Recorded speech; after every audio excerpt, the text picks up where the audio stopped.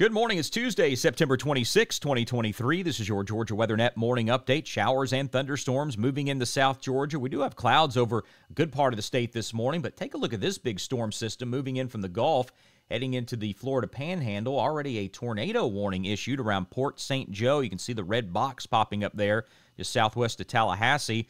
So this storm, it's packing quite a punch. If it were out in the Gulf for a little bit longer, it could have turned into a named storm, but for right now, it's just a big blob of rain and a few strong to severe thunderstorms, and a few of those storms are spinning, and we're going to watch this as it moves into southwest Georgia over the next several hours. Let's take a look at the rest of the tropics. Over the next 2 days, we're watching two storm systems. One is a tropical storm already. That's Philippe, and we can see a big difference in just the symmetry of Philippe and then the red X to the southeast. So all the clouds are kind of to the east of the center of Philippe, and then to the west, not a lot going on. So this is a very lopsided storm. That's an indication that this is really not going anywhere. Probably going to continue to weaken over the next couple of days, turn into a tropical depression by this weekend or maybe even earlier.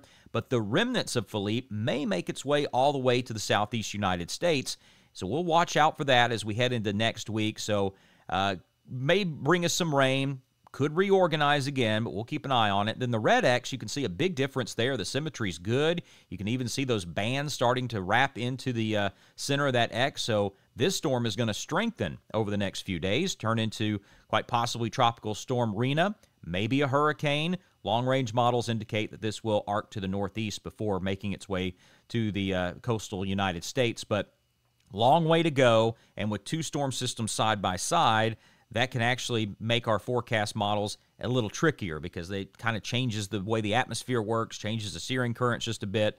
So we'll keep an eye on both of these storm systems as we always do. Let's take a look at the modeling as we move through the day today. So those thunderstorms continue to track in from Florida, crossing into South Georgia. Just some light showers possible in the northern part of the state. Our severe weather risk for southeast Georgia, not really great today, just a general thunderstorm risk. Same for southwest Georgia. However, that storm system coming in from Florida, there's some pretty strong storms in there. So we're just going to watch out in Bainbridge, Cairo, all the way up in Albany, Tifton, Valdosta. Just look out for a few strong to severe thunderstorms, even though the risk is somewhat low today. We move through the afternoon hours, and we can see the bulk of that rain continuing to slide toward the east. So heading up between Augusta all the way down to Springfield and Savannah, just looking at those showers through the day today. Overnight tonight, still looking at a good rain chance in South Georgia. And then as we get started tomorrow, our rain chance will start first thing in the morning for South Georgia. Just a few scattered showers possible in northwest Georgia and a few thunderstorms up there as well. Tomorrow afternoon, the middle of the state looks pretty good. And tomorrow evening, also continuing to push that rain out of here. High pressure ridge is starting to develop up to our northeast. So that's going to help us out a lot, bring a lot of sunshine, especially in northeast Georgia. Athens over into Gwinnett County and Atlanta should be looking good as we get going through the day on Thursday. A couple of showers along the Georgia coastline. They're going to linger around through the day on Thursday.